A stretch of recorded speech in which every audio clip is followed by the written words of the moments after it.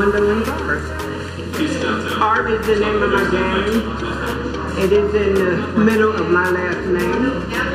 It is in the middle of me. And I have no plan B.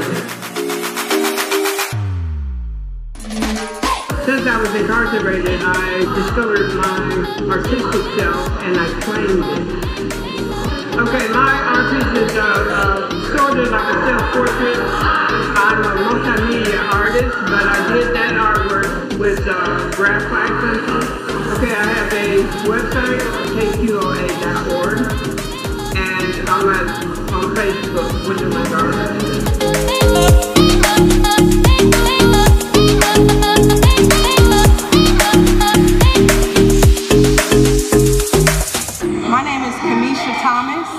I have a poster in the series. It's with the black background and the green lines.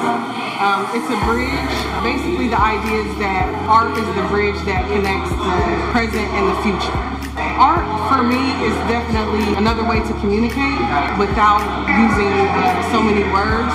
And if anybody wants to check out your artwork, oh, they can go to the Returning Artists Guild on Facebook and Instagram. On Instagram, I'm KDanae_614. I'll always mess it up.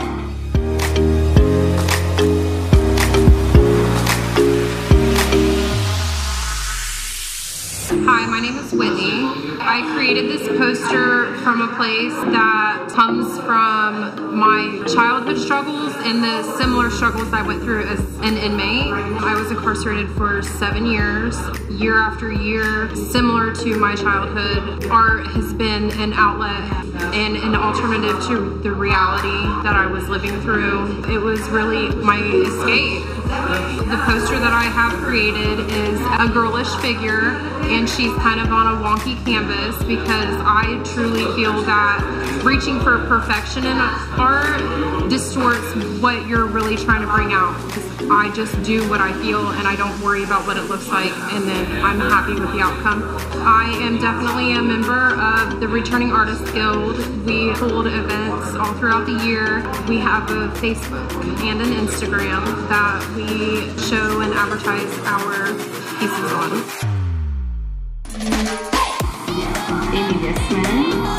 I am a visual artist, a filmmaker, and one of the founders of the Returning Artists Guild. The Returning Artists Guild is kind of a loose collective of currently and formerly incarcerated artists that put on pop-ups and working on professional development together as a group, curating different kinds of exhibitions and events with a variety of media like rap, visual art, film, poets, kind of like finding different ways to engage the community and work on shifting the narrative of mass incarceration. People can be inspired by a lot of things. Like, I'm mostly inspired by my own trauma. I think there are things that I can't get past emotionally or mentally that I have to find a way to get past with materials. Okay, so I think a person that I've been really recently inspired by is Johnny Coleman. For work-related reasons, had to transcribe his artist talk multiple times. He was working in a process called assemblage, working on memory and honoring people, but also telling like really real truths. Shout out Johnny.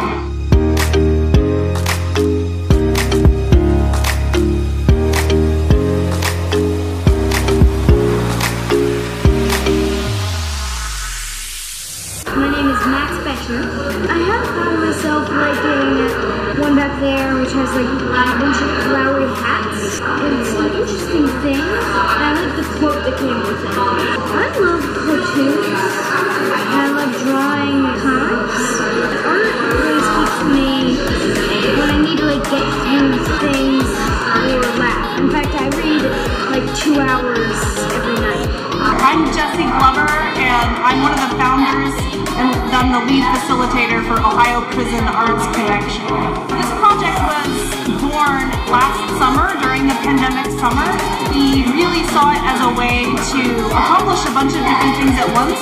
One would be provide really direct financial and professional support for artists who are directly impacted by the justice system, and also to get artwork that is made by people in and around down the carceral system into public space and into people's hands. We started with the intention to work closely with 6 artists whose work you see on the wall tonight. We also partnered with these amazing organizations in Cincinnati, Wave Pool, which provided us sort of artist, entrepreneurial, professional development support, and Pole Club, who taught us about the art of silkscreen and actually printed the posters. Did just amazingly careful, thoughtful, beautiful work.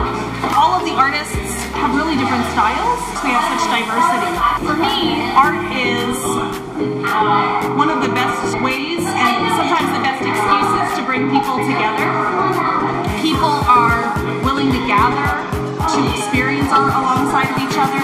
If you are interested in learning more or getting involved, please do reach out to us. Take a look at our website, www.ohioprisonartsconnection.org, or check us out on Facebook and Instagram. If you search Ohio Prison Arts Connection, you will find us.